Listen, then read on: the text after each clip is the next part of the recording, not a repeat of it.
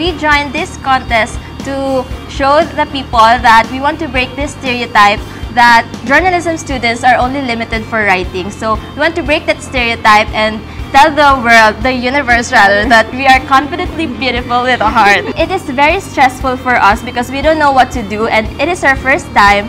And we remember that during our shoot, we all have no meals and we didn't eat for breakfast, lunch, and dinner, and it is so hard to shoot with empty stomachs. And I remember that we shoot this on a holiday season, so it is very stressful because we have to sacrifice our family time and go back here in Manila to do this task. We really did learn a lot of things here, and the most important thing that we learned is that teamwork makes the dream work, and we believe that through this experience we can hone our talents and we can do our best when we are in the field.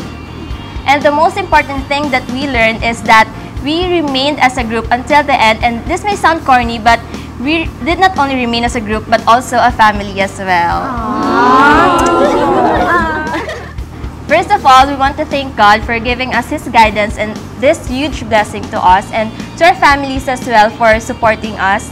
And we want to thank our professors, Ma'am Lia, Sir Norji, and Sir Melvin, and our DOP, Sir Shops, our talents, our friends, and our loved ones for supporting us until the end. And of course, we want to thank Cafe France for this wonderful experience and opportunity for bringing us this contest. Without this, we wouldn't be able to pull this through. We love you, Cafe France, to the moon and